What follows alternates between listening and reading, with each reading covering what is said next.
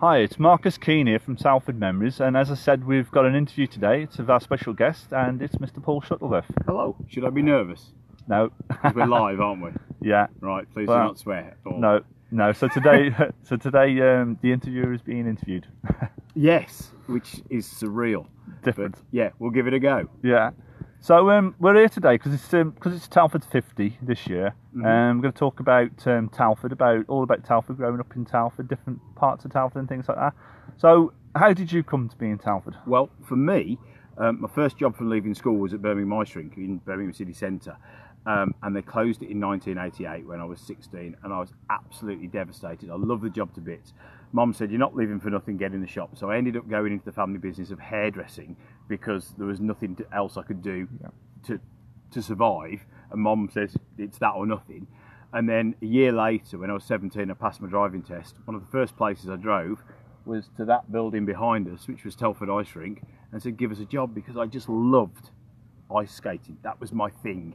And they did. They gave me a part-time job, and then about 18 months later, I became DJ and promotions manager, and that's where my feet got firmly under the Telford table, as it were.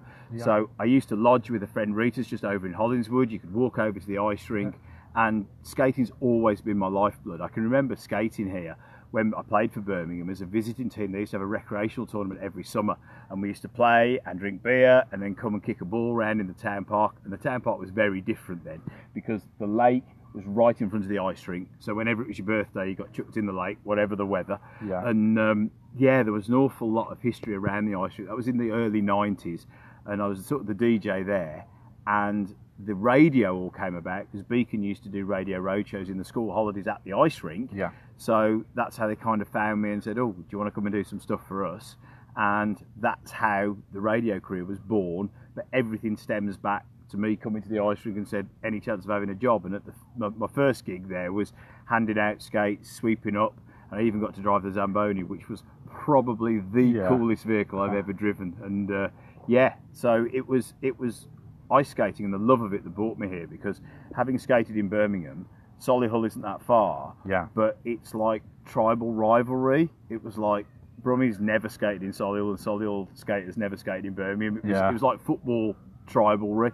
And I quite frankly would rather drive to Telford than go to your arch enemy place. And that's how I got involved in Telford, and I've always loved it here. The intention was to come here, earn a bit of money, get myself settled, get somewhere to live back home. And as I'd been here for a couple of years, I suddenly realised that you could buy an X3 bedroom council house in Dorley, what you could get a 1-bed apartment in Sutton Coldfield for, and it was a nicer place to live. I mean, Sutton has lots of airs and graces, but it doesn't have the greenery, it doesn't have the town park, it doesn't have the convenience of Telford. Because you hear people from Shrewsbury sometimes give it a hard time, but those same people are still in town on a Saturday doing the shopping because it's easier to get in and out. If a road gets blocked in Telford, you just go the other way. Telford is built around the town park, which is circular. So if there's a road block just in Hollingswood, you can go through Mallinsley and round the other way, or there's lots of alternative routes. So a traffic jam in Telford is never much more than half an hour because you can just go the other way. Whereas in Shrewsbury, with all those narrow lanes, if the road gets blocked, you're there for hours and hours and hours. And it was like that in Birmingham. I mean, I could get from my mum's house to Telford quicker than I could get from my mum's house to Walsall because it was much closer, but the traffic was just a nightmare. So with the house prices what they were, I mean, it was 94. I bought an ex-council semi in Dorley, on the Lee, just off Finger Road, and I bought that for £34,000 in '94, which blew my mind in the fact that it got me on the housing market. And as I lived there, I got lots of friends that I worked with here at the ice rink living around that area, and it felt like home. And now the intention is that I stay here.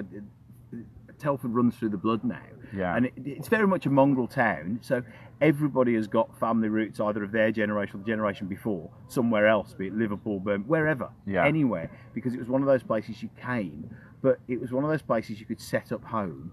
And now when my relatives and my sister, who still lives in Sutton Coldfield, come here, they think this is way better than they've got down there in terms of the new builds and the construction and the town park and the mixture of greenery, and the fact that you're a very short drive from being in the middle of the countryside, or from the Wrekin, or from Ironbridge, which has got all that history and the museums, and there's always something to do in Telford.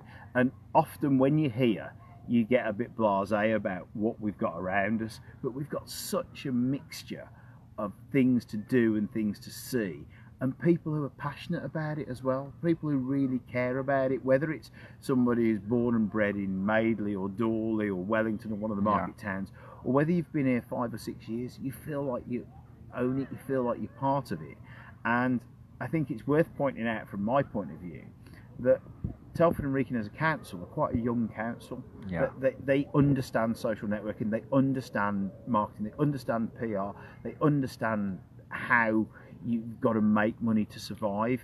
And actually, when you look at some of the councils that are run by the more silver-haired generation that don't get that modern technology, it holds those towns and areas and county councils back. And the fact that Telford and Wrekin are so forward-thinking, I know it can annoy people from time to time because they're building this and they're doing that, but actually they're investing in our kids and our grandkids' future. Because if you look around this town park now, compared to what it was when I first came here sort of 25 years ago, okay, the big slide's gone. Okay, the big spider web's gone. But look at what they've got now. They've got water parks, they've got climbing walls, there's extra lakes, there's all the restaurants at Southwater, there's all the extra accommodation.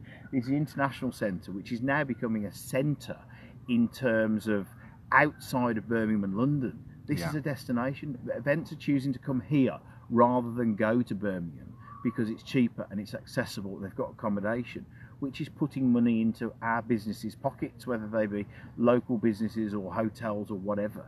It's got people travelling into the town. And yes, of course, it can be inconvenient when you've got a few thousand vehicles to put up with, but it's bringing money into the economy. They're spending their pounds here, whether it's on food, drink or accommodation, rather than in Birmingham or London or Manchester. And that's so important, particularly when the economy is as difficult as it is now. And I think I know that from time to time it seems difficult, but I think this town has got an awful lot to be thankful for when you look at all the events that went on from Telford 50, whether they were tiny little community centres having a bit of a fun day and, I don't know, making some sand art or drawing on mugs or stuff, to the big event that we had last weekend as part of the Telford 50 celebrations, where you've got Bhangra dancing and the winner of Telford Talent this year performing, and the Carnival of Giants and the Dawley Giant. My favourite Dawley Giant was Captain Webb on his bike swimming his way down to the town park, and seeing in excess of 20,000 people spread out between 10 in the morning and 6 in the evening into this park, into a free event. You don't get events like that. And I know that people have got fond memories of Kids International. I was there, I was working them. But this event was the modern day Kids International, and Kids International was funded by Telford Development Corporation and cost tens of thousands of pounds, of which we haven't got. If the council spent that kind of money on an event in this day and age, we'd be critical that they weren't spending it on senior citizens or road safety or whatever. They're caught between a rock and a hard place. But actually, that event, compared to what it costs compared to Kids International, was almost a bigger, better event. And sometimes we look at things a little bit through rose-tinted glasses, where we remember it with fondness, but actually it was just a couple of big marquees, a couple of beer tents, and the Beacon Radio Roadshow, where I think it was Peter Andre, who'd never had a hit at that point, was performing, and we were all messing about and prattling about in the town park, which was great. And we have brilliant memories of it, and we'll never forget those years from sort of the end of the 80s into the early 90s. But I think it's sometimes we lose focus of how good these events are. And when these 7, 8, 9-year-olds are our age and sharing their memories, they'll do you remember Telford 50 Carnival? As they're approaching Telford's 100th birthday. And whether there'll be that kind of community and involvement of a mixture of mongrel people, whether you were born in Liverpool, Manchester, Birmingham or Dawley, coming together and celebrating what this town has to offer. And it's got loads to offer. I'm really proud to be part of it and involved in all these different events. And it's a privilege.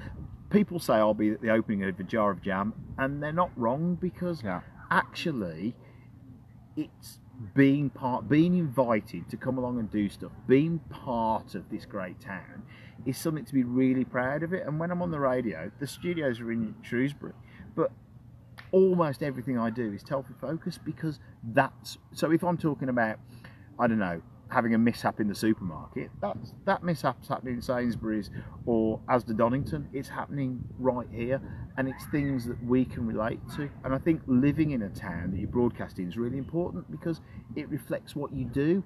You know, if I lived in Sutton Coldfield in Birmingham, the things I'm talking about aren't necessarily relevant to the people of Telford. But if we're talking about the works that are going on there, or the new building that's popping on there, or what's going to be in that shop there, or how cool those family are sitting over there having their picnic, then we're part of it. We all know what it's about. We all know what we're talking about. And I think that locality and ownership of an area is really important for the community, because I'm proud of it, and I think everybody should be. And you speak to school kids. I went to school when they were celebrating the football. They'd all got the waistcoats on, and we went to Wrekin View Primary, and the little video of the kids wearing the waistcoats made it on the national 1 o'clock news, and I was like, yes, this is Telford kids getting behind the England team, making it on the national news every hour on the news channel for 6 hours, because they'd gone to the effort of putting their waistcoats on and supporting Gareth Southgate. Now, okay, we didn't win, but do you know what? All these events are an opportunity for us to get together. They've just announced today that the millions of pounds are going to be spent on the Anstis, keeping the first effectively working man's club going. And this battle for funding for that venue has been going on 5, 6, 7 years, maybe 10, maybe 20.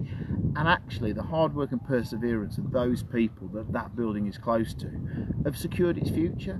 And that's community going out, and they've had loads of knockbacks. They applied to different funds, and I was at one of those funds where they didn't get the funding, and it was devastating for the organisers. But there were so many things, but their perseverance and hard work has resulted in them getting it. So that piece of history will be preserved. The English heritage have spent more money in the Iron Bridge than any single project on this English planet, in England, that the biggest investment is sorting out the Iron Bridge, and they change it back to its original colour, which is brown. So every artist and photographer that's flocking pictures of the Iron Bridge will need to get down there and start taking more, because their pictures will be out of date now. But isn't that amazing that English heritage have spent more money in our town than anywhere else in the country on a single project, more than they've spent in London or Manchester or Birmingham? They spent it in Telford because it's the birthplace of industry. We should be really proud that we're ticking those boxes to access that kind of money and secure the future and the legacy of those museums and things to see for time to come. Because it'd be so easy to say, oh well, you know, when the bridge bows and it broke, we put cones either side and that's the end of it, or we build a new bridge. God, can you imagine?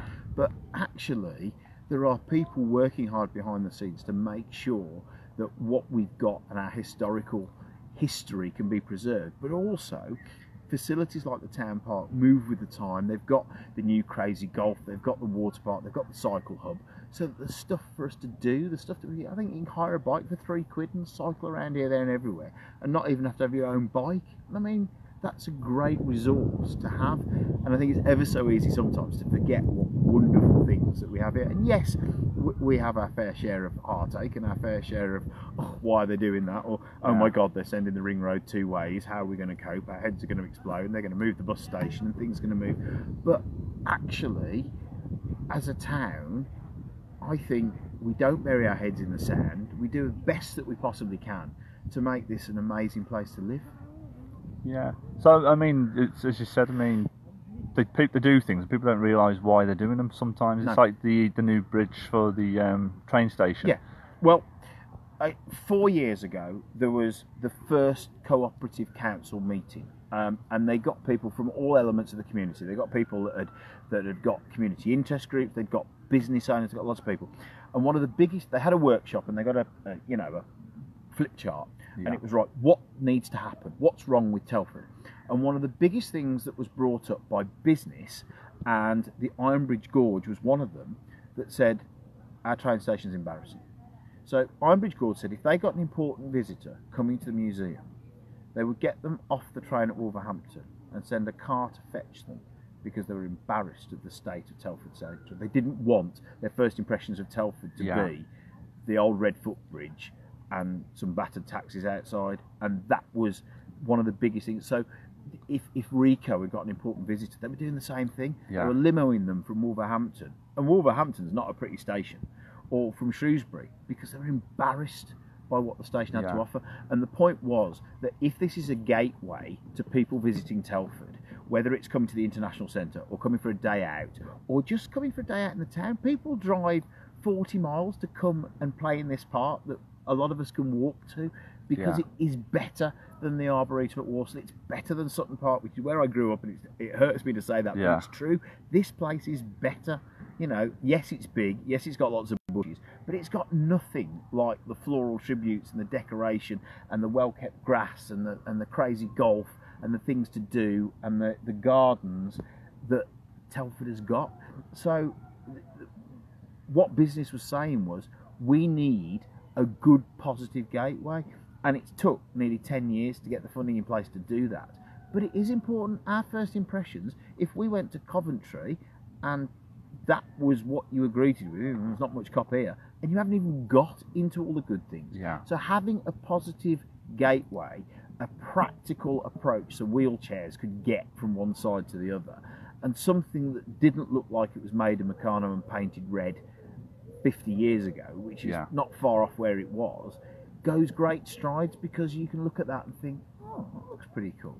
And yes, it's a lot of money, but that money was accessed from different funds, and whether you believe in Europe or not, some of that money came from there. So let's invest it, let's make the place look good, let's have important visitors to the Iron Bridge dropped off at Telford Central, let's look at how much that station has to offer, and let's be proud that our friends and relatives can get off there and we're not embarrassed by the state of the surroundings. And it was pretty dire. It needed doing. And so it's very disabled friendly as well, isn't it? Because the new access, with the new lifts and everything. And don't get me wrong, I very rarely use the trains. And I suppose a lot of people that would kick off about the amount of money spending would not use the trains. But would you be embarrassed if a multi-million-pound investor, Theo Pathetis was here about 3 weeks ago, judging the Young Entrepreneur competition that was in the International Centre, which was schools from across the country getting together, and Telford 50 co-sponsored it, and it's the first time they've come to the same venue twice. They came here last year as just part of their rotation around the country, and Telford 50 encouraged them to come back. And Theo Pathetis was there, the winner of the Apprentice was there, inspirational to these young kids that were coming up with business ideas. And you're proud to say to them, yes, we've got all this new investment, we're investing in the future, we're putting jobs here, whether those jobs are in restaurants and hospitality, because at the moment retail's not making any money. All the big retailers are going, so we've got to have jobs in hospitality and hotels and restaurants and people visiting, or we'll have no jobs at all, because manufacturing is taking the turf. You can debate that all night, but the reality is that coal and manufacturing, things that were the staple of the country in the 60s and the 70s, has moved on. And if you don't move with the times, you just end up getting very bitter, sitting in your chair and being very miserable. It wasn't how it was in the past. Let's look at what we're going to get in the future. And I think that is something that Telford as a town is doing quite well. You know, shoot me down because it's not historical and sentimental, but actually, if businesses close, then Saturday jobs and future jobs for our kids and grandkids go as well. So let's invest in a sector where there's money, and if there's money in restaurants, be it chain restaurants or high finance dining or cheap takeaways, if that's where the jobs are, let's have them, because we need employment for everybody in this town for it to thrive. So I'm not that bothered if future generations are working in the trade, as long as they're working and paying their tax in to help me in my old age, because that's the reality, isn't it? Yeah. So do you think the what they do in Southwater now with the sort of restaurants, cafes, this type of thing, is what sort of taken over what used to be like entertainment, sort of like nightclubs and things like that? The reality is people don't go to nightclubs. Because when we went to nightclubs, we went because we were single. It was the only place you could meet single people. Whether you like it or not now, if you're single and you want to meet somebody, you go on an app. and you chat to them online. You don't have to go to a pub or a club to meet other single-minded people. Therefore, you don't. So now, when, in 1996, I was DJing on a Friday night in Cascades, it was full.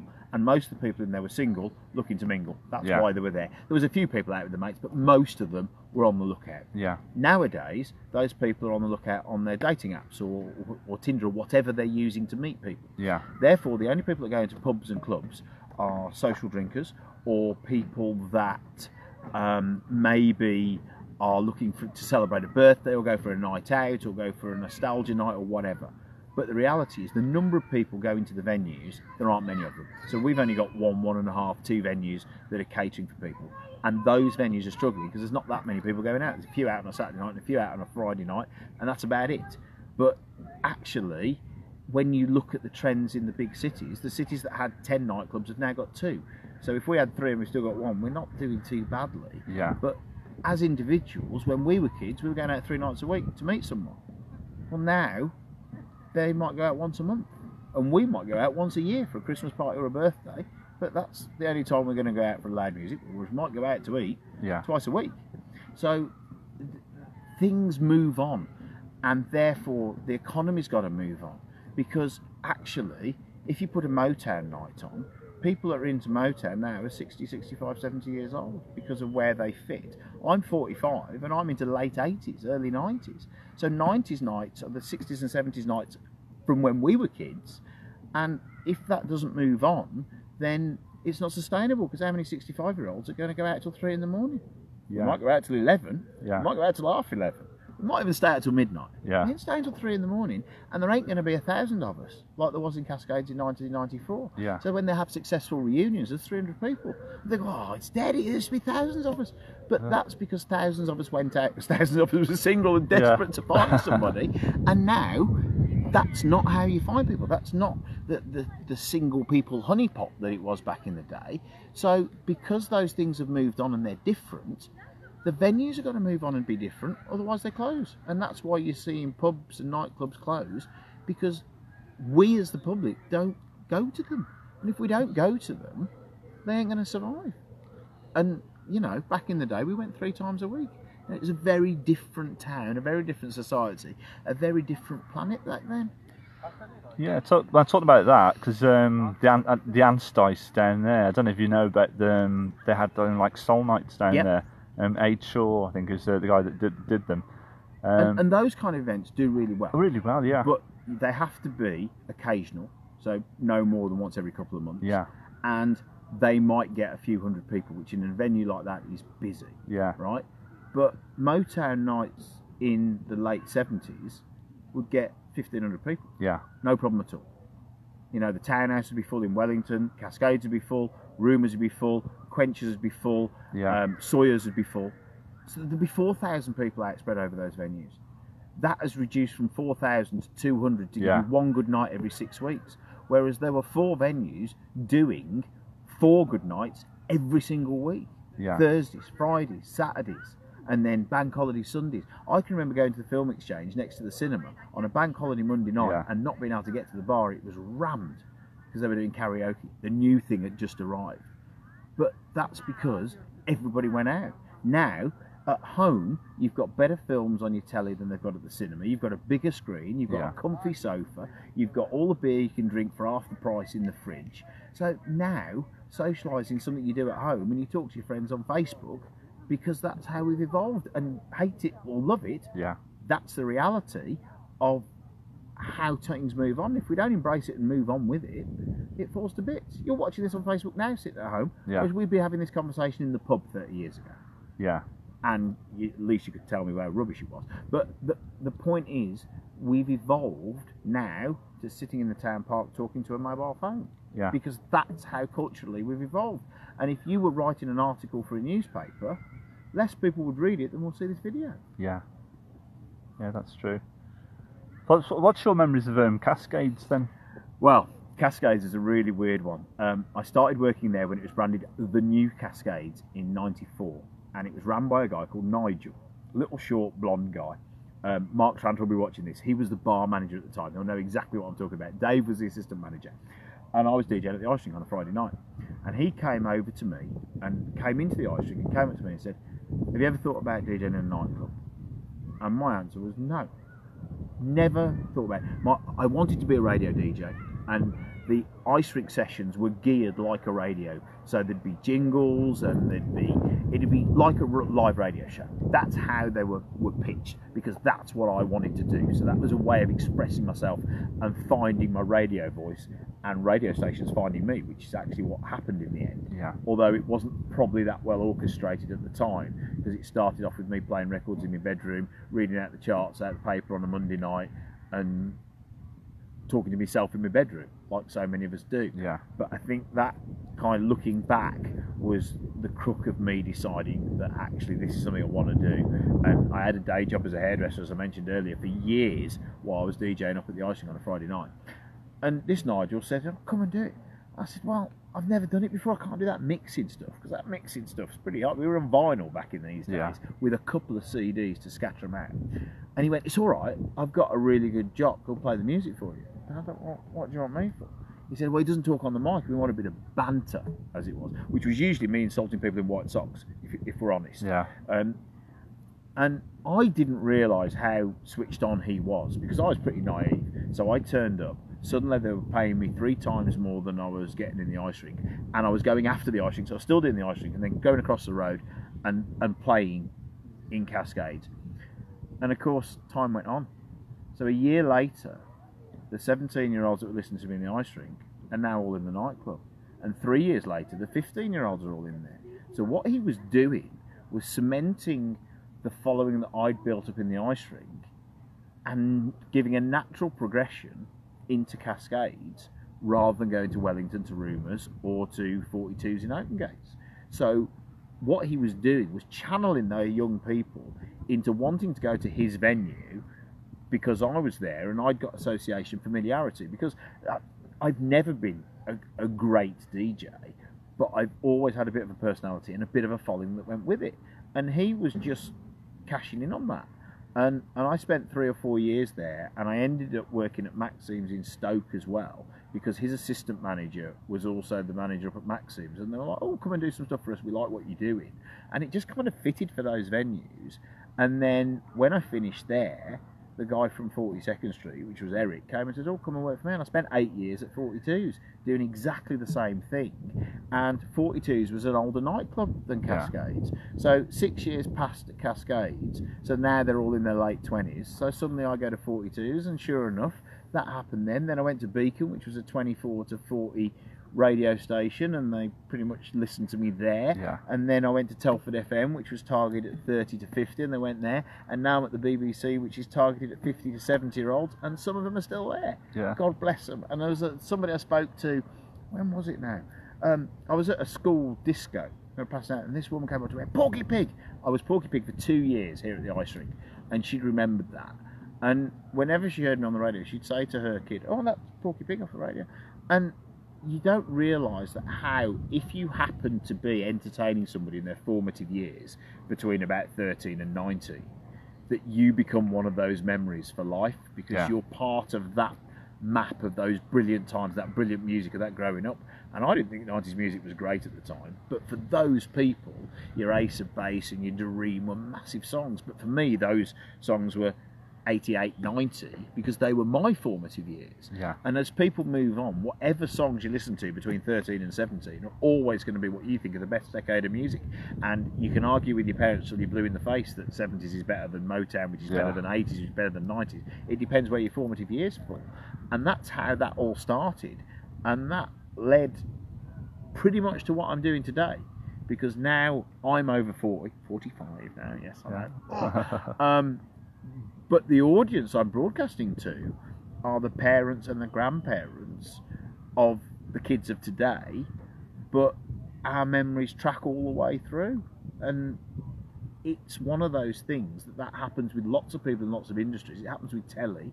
You know, our favourite personalities in telly are probably the people we watched on kids' TV back in the day, whether that was Philip Schofield in the broom cupboard. Well, to our kids and grandkids, he's just the bloke off This Morning. Yeah. And we're all watching This Morning because we grew up with him at that point in that timeline, Yeah. and he became part of our formative years. And you might be a Philip Schofield or an Andy Crane or an Andy Peters or a Toby Ansters, but whoever was presenting children's TV when you were on it, you'll always have a soft spot for, whether it be Ed the Duck or Gordon the Gopher or whatever. Yeah.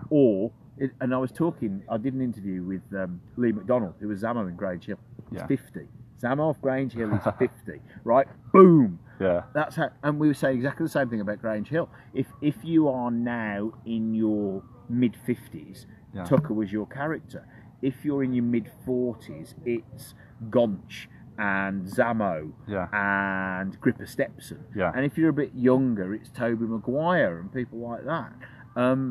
But Grange Hill was one of those programs that was always on, and we connected with the kids that were either our age or a little bit younger than us, because we were afraid of the older ones, because they were the bullies. They were the ones nicking our pocket money or flushing our heads down the loo. And we watched that program, and we were horrified about going to senior school, because we were in junior school, that was going to happen to us. And then it was never that bad, but it kind of was. Yeah. It kind of was a good representation, but as a primary school kid, you were always afraid of it. And that's another great example of music and culture, how it moves with the times. And therefore, I'm doing a gig in December with Martin Kemp.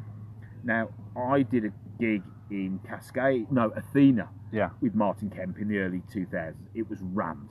There were people, and the age of the people, the sort of Spandau Ballet, they were sort of my moms to my generation. Yeah. And I'm suspecting at the Booker Market in December, they will be the same people, but they'll be 20 years older. And Martin Kemp's playing an 80s set. And, you know, he makes you sick, because he's looking better now than he did in the 80s. Yeah. And we're all looking a bit more haggard and a bit more wrinkled and a bit more, not half as slick as him as a Silver Fox is looking. Yeah. But those people that go to see him, it'll be a sellout, you're guaranteed. And there'll be people there that remember seeing him at Athena, and there'll be people there that remember him from Spandau Ballet, and there were generations that go, who? Yeah. Because they'll be too young to connect with him. Yeah. But they'll connect him with his son, because his son Roman Kemp is now the Capital Breakfast presenter and doing X Factor backstage and stuff like that. So they'll be connecting with his son, which makes us feel even older. But it's one of the realities of how things map through time, whether it be music, culture, areas. Things have to move. If they don't move, you just end up getting miserable and cranky about the things things aren't what they used to be. You know, well, loaf of bread doesn't cost what it used to, and red sweets haven't got lead in them to colour them, which they did have in the 1800s when you go down. And actually, that might be a good thing. And, you know, banning weed killers and stuff like that. Maybe there's a good environmental impact like that, but maybe it's inconvenient that our plants have got black fly on. Yeah. It's evolution, isn't it? And for me, it's got to be about moving with the times and getting on board that bus, because otherwise you're just left in the cold waiting for the next one. What do you think about what they're talking about in Ironbridge, about bringing some sort of train sort of back down to that area? Yeah, the Telford Steam Railway, which is at Horsehay, the railway links right the way down to Ironbridge. And the chair of the railway, which is Paul Hughes, wants the steam railway to go right the way back there. There are two potential problems. One is the railway line crosses a road. Now, in Shrewsbury, they're trying to get rid of level crossings at the moment, because sometimes people choose to end their lives on there, which is a real issue, because actually if somebody wants to, they're going to do that. So taking crossings about accidents need avoiding, but if somebody wants to do it, they will, and that's always going to be a problem. But having a railway line cross a road is one of the things that the Highways Agency want less than anything else. Yeah. And if you can't do that, you've got a big problem, because actually it's pretty close to the railway now, and it's not close to Ironbridge End, so you've got to get across that road before you can get any further. Yeah. Now, they hopefully have secured some funding, and it'd be great to make it happen and have that steam railway running much further than it does, because it's second fiddle to Bridgenorth because of the length of track it's travelling between Bridgenorth and Kidderminster. Now, travelling between Telford and Ironbridge would be a great thing for sightseeing and tourist attractions, but it would have a lot of challenges in terms of getting the track there, having the engines that are capable of going up and down hills, because it's not a flat incline like most railway lines are, because if you look at the height above the sea of Ironbridge compared to Dorley, it's massive. So there's lots of things to be encountered. It'd be great for tourism, but it'll be a big project, and it'll face a lot of challenges before it comes off. Will it come off in my lifetime? I hope so, but I wouldn't be surprised if it didn't.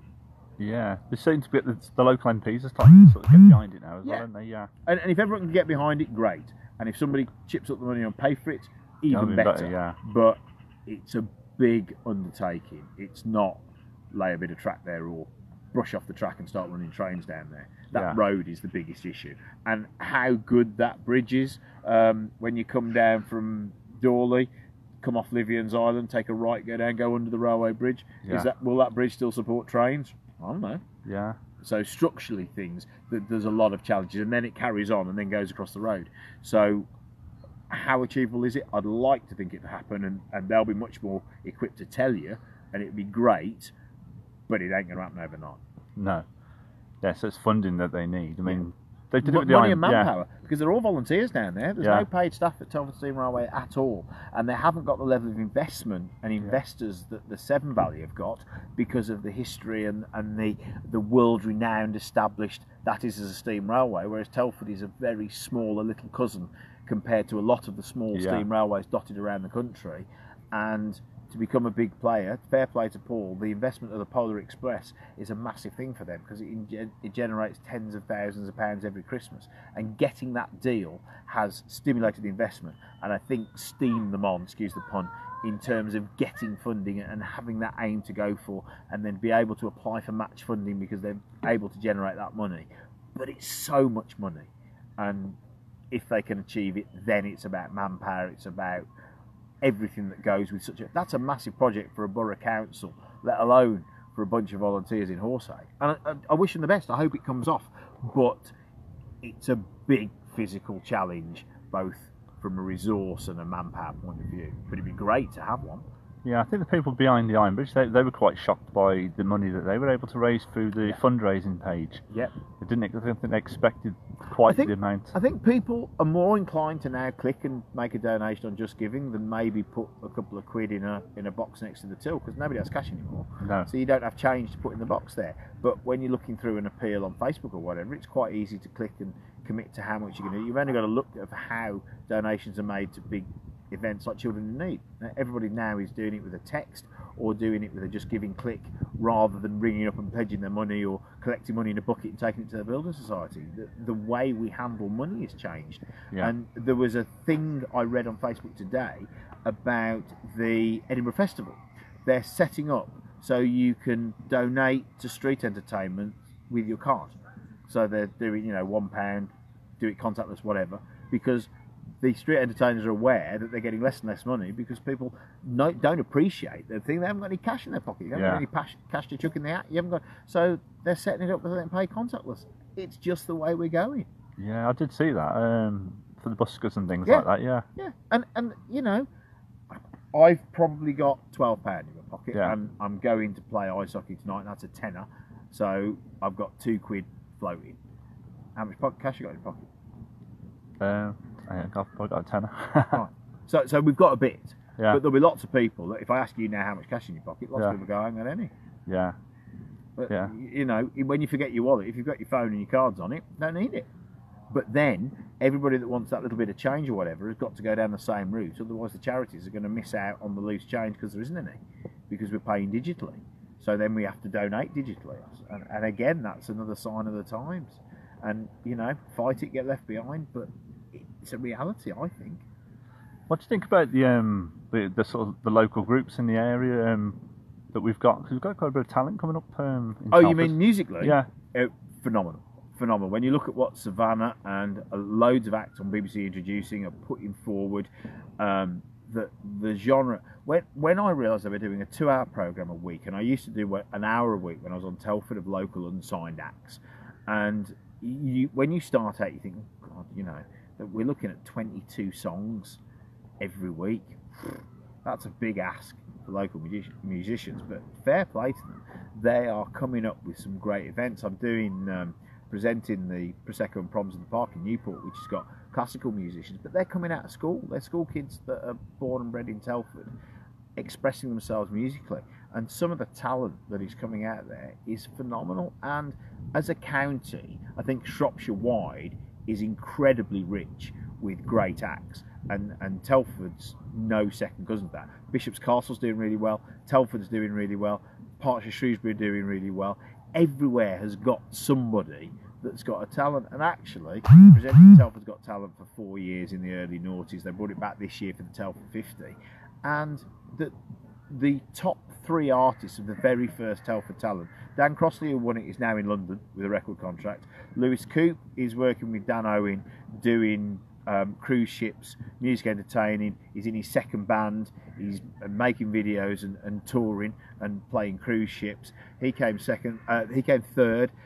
One of the second place acts is still performing. I think she's gone into musical theatre, and that was the very first one. And every single time we do this, we think, oh, well, will we be scraping the barrel? And every single year, people come up trumps with amazing singers and performers, and you get to see some really great acts up and down the county.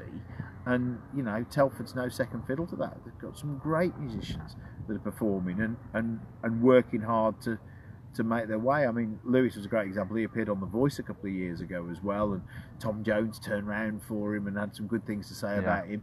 And there are some fantastic talent, and I think Telford's not a bad place for nurturing it. Yes, there are much fewer live music venues, but that's because the same reason we spoke about earlier, less people going out, that the venues can't support and pay the artists to do it for 6 people being in the venue. So if we want more live music venues, we've got to go to them. It's not it's no good banging the drum and saying we need them. It's when they put a live music evening or a open night, we've got to go and support that event so that the landlord makes a couple of quid, because if they don't, it won't carry on.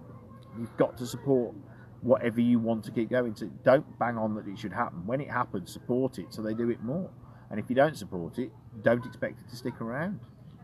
Well, behind you, I mean, you've got the International Centre behind you. Do you think Telford could do with something bigger, sort of, to bring in some of the bigger acts? I don't know, because the issue that I have is with venues. Theatre 7's got 600 capacity. The Place Theatre's just under 600 in terms of its capacity. They're putting a lot of events on for the big top over Telford 50, and those 2 towns are very close together. So if there's an act on that you want to see and it appears in Shrewsbury, you'll go. If there's an act on in Telford you want to see and you live in Shrewsbury, you'll probably go. So there's 2 600 venues that are supported.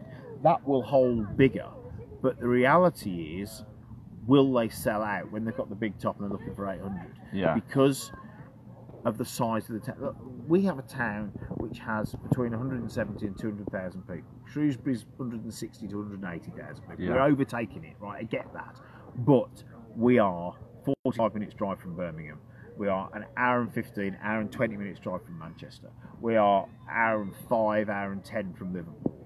We are 15 minutes from Shrewsbury. We are 30 minutes from Wolverhampton.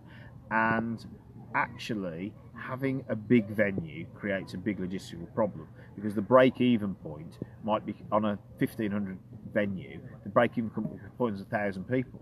Well, if you're not, unless you're selling out the 600 venues, and we get some big names, you get Jimmy Carr and Russell Brand playing open gates. Yeah. Therefore, they're playing that kind of venue because they're guaranteed to sell it out. Are they not playing the big arenas because they're not going to sell it out, or are they doing warm-up material ready for those big arenas? Would we sustain one? Because then our competitors would become Coventry, Birmingham, Wolverhampton, and Birmingham has a population of 2.65 million. Yeah. So if there's 2.65 million and 5% are going to go to an event, you've got a few thousand. If there's 200,000 and 5% are going, we've got less than a couple of hundred. So will our town, with its current population, support an artist that would probably choose the bigger towns to go to? I'm not sure it would, and that's probably why we haven't got one. Because, you know, the Ice Rink hosted Status Quo a couple of times. There's been a couple of big artists perform at the International Centre, but there's not that much of a pull, because it's so much easier for them to go to Birmingham or London, and we go with them. So, you know, and when they do have artists, you know, when we had Boyzone in the town, there was a lot of criticism because the council didn't make any money. And they were close to breaking even, but you need, you know, hundreds, and the 80s gig in the Quarry got hundreds of thousands of people turn up and pay their 50 quid a head, but a lot of people moaned about the price. But because that's worked in Shrewsbury, and the Quarry, because of the angle of it, lends itself that wherever you sit you can see the stage. The bowl here is flat, so you've either got to build the stage really high, or people aren't going to be able to see. So you'd have to sort of sit around the side. So is it as good a venue? Maybe, and this big top might be a good test to see how much demand there is. But you can see by how much they're promoting what they've got that they're desperate to fill those venues out. And if they don't fill it out when it's looking for 800 or whatever, then you haven't got a demand for a 1,000-seater theatre. And when Shrewsbury built the 7 Theatre, they built a 600-seater, which I think speaks volumes of what Shropshire will command, which is the same size as Oaken Gate, yes, with a bigger, higher stage, but in terms of what it's capable of, they could have very easily built a 1,000-seater, but they chose not to, probably because of the overheads and the fact that once you get above a certain size, there's a lot more risk for acts and promoters to take stuff there. And would you rather be busy and have 4 nights a week of acts on in a 600-seater than 2 nights a week in a 1,000-seater? Yeah. That's what you're up against in some respects. And outdoor events are great, but if the weather's crap, you lose a lot of money. Yeah. And that's a massive risk. You know, this summer it hasn't been a risk. Every Saturday the sun shone.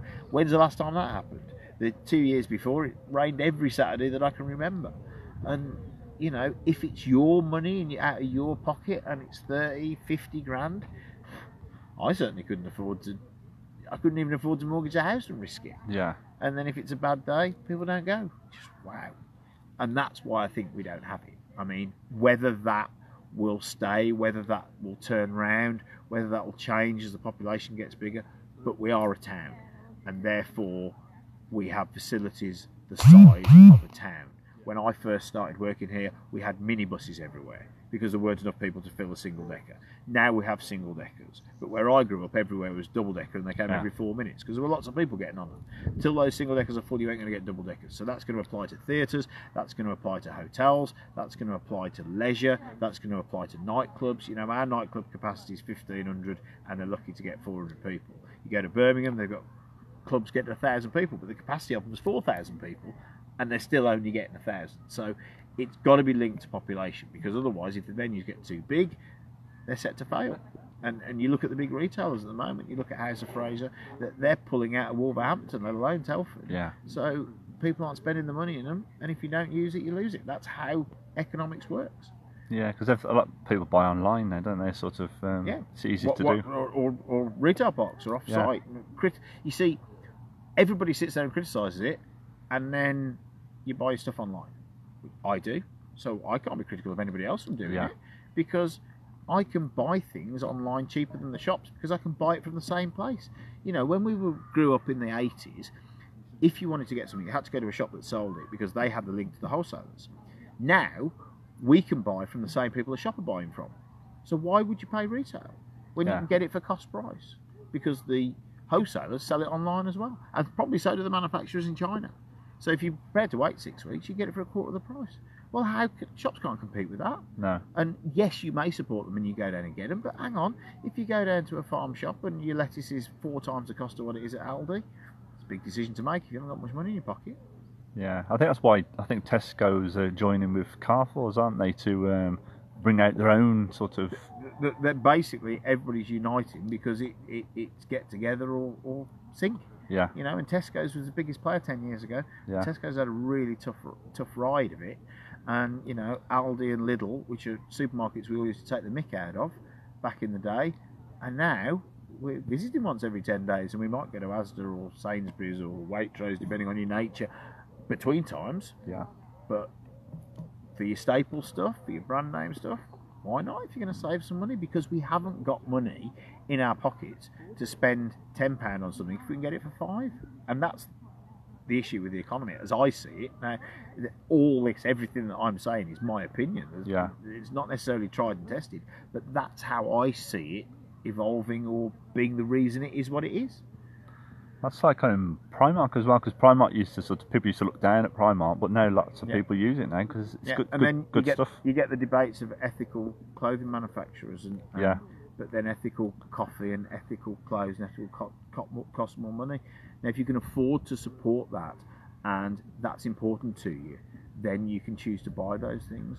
But for some people on a poverty line, where the choice is, do I have a tin of beans, a t-shirt and a pair of pumps, or do I have ethically sourced coffee and none of the others, or if you've got kids to feed, you can't criticise people for doing that. You can only live to the means of the amount of money in your pocket.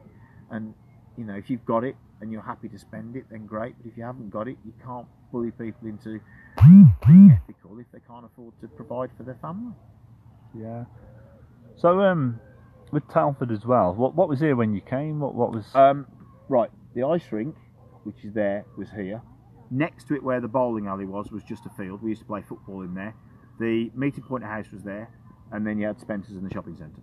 So the bowling alley wasn't even there. That was built after I was there for about 10 years, and we lost our football pitch. We were devastated. And of course, you had the pond with the pedalows and everything that we associated with Spout Farmhouse. When that was built, it was maintained by the ice rink, so the cafe staff would also run Spout Farmhouse. They had the decking on, and that was the sort of hub of the town centre. That was the control room of the town park.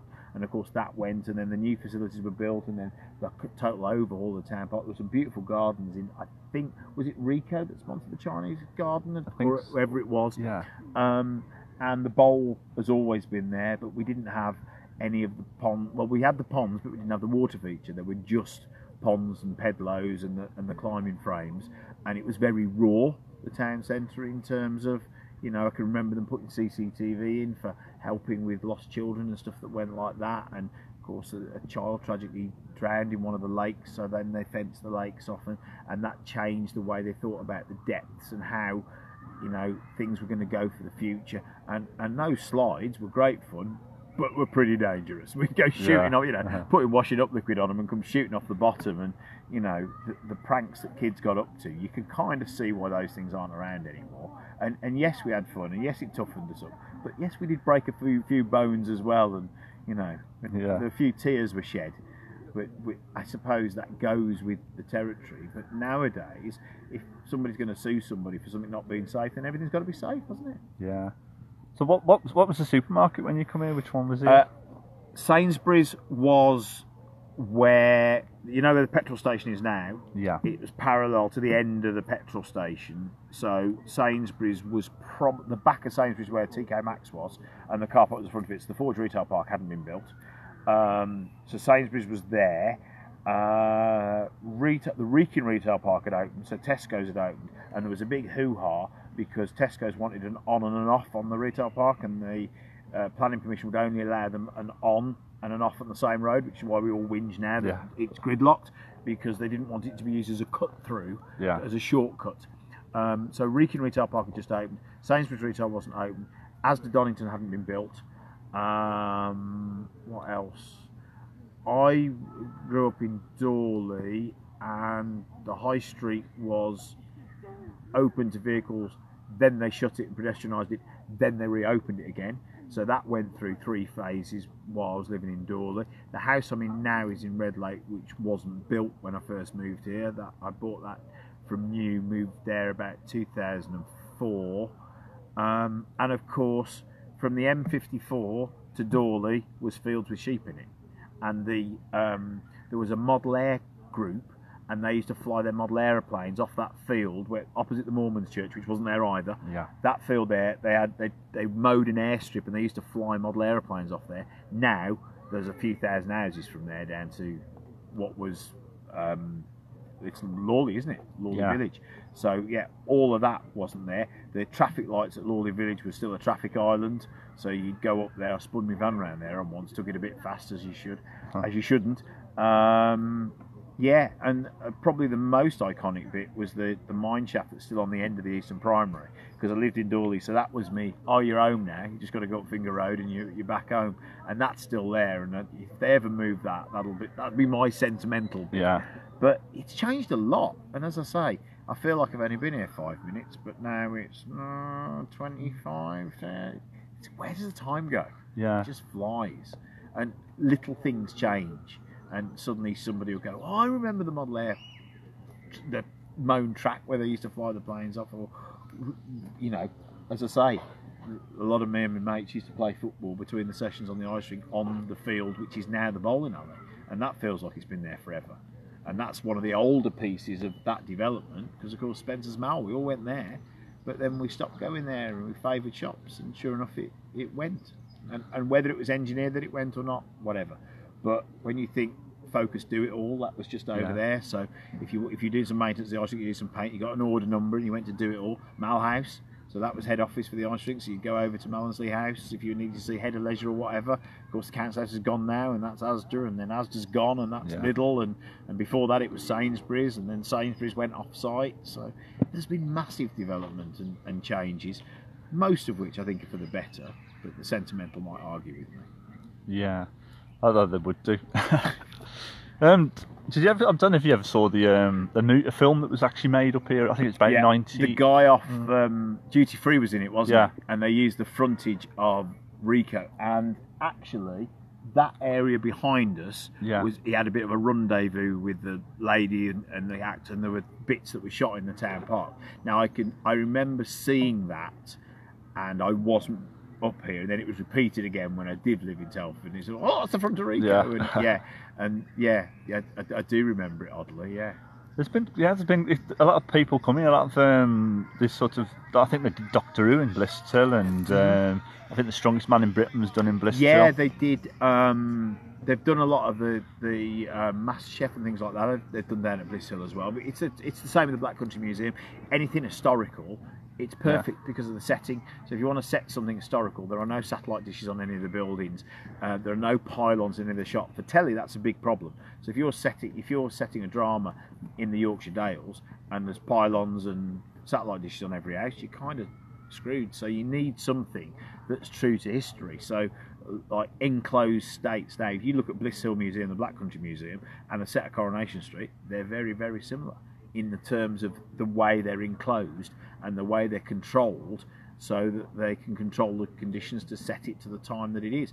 And Coronation Street had to move to Media City because the Hilton Hotel in Manchester was built and suddenly was in the back of shop. And it's like, right, So now you can see we're in the centre of Manchester, and Granada Telly went, didn't it? Of course, and the iconic. And again, it's progress, it's time. You know, so many people get sentimental about Pebble Mill. I used to do a lot of work there, and I miss it like crazy. Yeah, it was an asbestos-filled, large building, and it's great to look at pictures and nostalgia. And Juliet Bravo was made there, and loads of great dramas and Telly Addicts with Noel Edmonds, and big part of my childhood. Pebble Mill at one, which was awful, but part of our childhood. And when those things move on, it's great to get nostalgic, but I wouldn't want to be working in there. I'd much rather be working at Radio Shropshire or in the mailbox or in Salford, because the facilities are up to date. So, where was you living when because you were in Come Dine With Me, wasn't it? Yeah. Where I am now. That was shot 7 years ago. It's repeated on average about every 6 months, and somebody always sees it for the first time and messages me on Facebook or Twitter or social networking and says, "Oh, I've just seen it on telly and I think I should repeat it again." And if it repeats on something like More 4, you get a few. If it one day they repeated it on Channel 4 Saturday afternoon at 2 o'clock, and social networking just went berserk. That was just done for a bit of fun, and as I say, 7 years ago, and they repeated about every 6 months, and somebody always discovers it. I mean, I've lost a few pounds since it was on, so hopefully they'd recognise that it was set a while back, but it was quite good fun to do. Long days, but quite good fun. So was all the people in it, they were all from sort of this area? Yeah, or... Josh, who I used to coach at ice hockey, so you know when you go snooping around the house, there was no shots of Josh's bedroom because there's a picture of his ice hockey team on it, and I was on it, so they couldn't use it because they don't like you to know each other. They don't want you to pretend you don't know each other, but they don't want you to make a thing of it. So you just kind of neutralise it, if you like. Penny was from Shrewsbury, Richard the lighting salesman was from Shrewsbury, as was the girl that won it. She went and moved out to New Zealand. The rest of us are still in touch via Facebook, and Josh and I still frequent the ice rink on a regular basis. So you had to go for meals up in Shrewsbury? Yeah. I think there's one in Pontesbury, one in Shrewsbury, 2 in Shrewsbury Town Centre, then Josh in Trench and me in Red Lake. Was it Shrewsbury or Shrewsbury? Shrewsbury for me. Most of the people that say Shrewsbury also say grass and garage and because, so I think it's a dialect thing rather than thing. But if in doubt, say Shropshire or the county town. Just avoid it. When we were on Beacon, we used to say Shrewsbury in the opening of the link and Shrewsbury in the close of the link. You used to say it both ways. So the idea was that you appeased everybody, but I think you just annoyed everybody by doing that. But that's how we used to get round it when we had Beacon started. It was like, Shrewsbury. You'd say both. But it's always been Shrewsbury to me, because you can tell where I fit on the tier of class, I suppose. And I think your Shrewsburys are of a much higher breeding than me. Do you think there's a Telford accent? It's a mongrel accent. Yeah. I think we've adopted the Dawley Biss jockey lad kind of thing, which I think has become testament with Telford, but it's very much a mongrel town. And when I visit home and talk to my cousins, their Brummie accent is really broad, but people, if I work in Manchester, people will still take the mick out of my Brummie accent, but I don't see it as a Brummie accent. It's sort of a hybrid of Brummie versus Telford versus, I suppose popular culture plays a part in it as well. So things that Scott Mills is a mate of mine who works on Radio 1, and he's off of as a sort of comedic play to getting it wrong deliberately. Yeah. And words like that then start to appear within our own cultural references. And I think if you look at dialogue over time, if somebody's saying something or it becomes a hook, it kind of rubs off, and then everybody says it, then nobody says it again. I was listening to a song the other day on the radio, and it was a 60s song. I'm trying to remember what the hook was now. But they were singing, groovy, the word groovy. We wouldn't use the word groovy this day and age. No. It's horrendous. In the 70s, groovy was cool. Groovy was the word. Yeah. But now, if you use it, people are just like, they think you're quoting lines out of Austin Powers. That's like Fab as well, isn't it? I think. Yeah. Dialogue moves on, and actually, for kids, the idea is that we don't understand it. As soon as we start to understand it, they change it.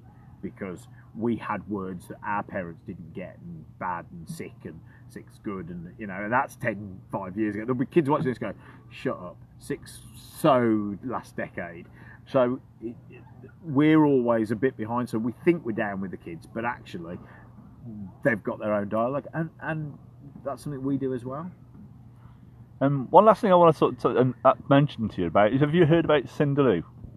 Cinderloo. Well, no, go on. Cinderloo. Well, Cinderloo, this is a bit of history that's sort of connected with the Telford area, right, and also with Shrewsbury sort of as well. Because Old Park. Yeah. Well, Old Park, and it was 1821. There was a bit of an uprising with miners because I think their wages were slashed by the local people. I think one of them was Thomas Botfield, who's the place named after over there. Yeah. And they sent in the yeomanry and to quell the what they call the riot. Yes. Some people got killed and people got arrested, and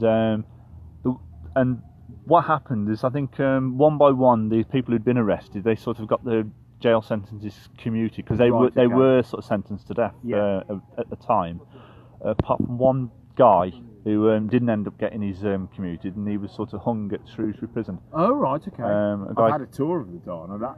That room is pretty horrendous. Yeah. So Tom Palin, his name was, and he was sort of he was the only one that was sort of hung, and it happened over there, and the local people at the time, they said they called it a battle. They called it the Battle of Cinderloo. Right, okay. So this was fighting for the rights. For the rights, yeah. Because I suppose the miners' strike equivalent of that day. Yeah, it was. Yeah, it was equivalent of what happened in the 80s, and the people there sort of because it was called Cinderloo because the area of Old Park there, it was called Cinder Hill. Okay. Yeah. Right. So and they took a sort of Cinder Hill. It was in Cinder Hill. So they sort of took on like the Battle of Waterloo. They called it the Battle of Cinderloo. Right. Okay. But also at the same time, I think another part of the country had happened at a place called Peterloo.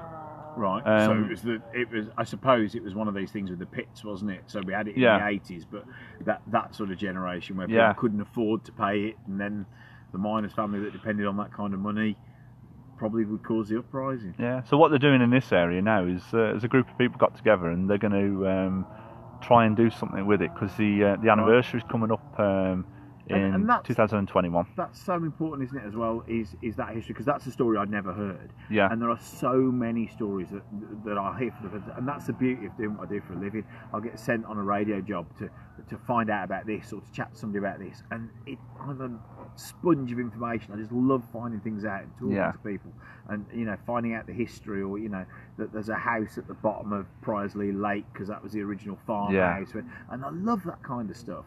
And that's why groups like this are really important, because you share pictures, you share history, and you talk about it. And there'll be people now that know all about the story that you've just told me. Yeah. And there are other people going, oh, let's find out a bit more about that. And I'm sure the group underneath the comments of this will put pictures and can kind of educate people and get in. And that's why memories are so good, because we've all got different ones, different things are important to us, but the common denominator is Telford. It is where we live and what was important to us, and the places and the things and the times, which is why, you know, a site that you dreamed up as a way of sharing a few old snaps has suddenly become one of the biggest social networking groups within Shropshire. Yeah. Because actually, we've all got, oh, I remember that, or do you remember that, or have a look at this picture. Somebody put a picture on social networking about a month ago of me.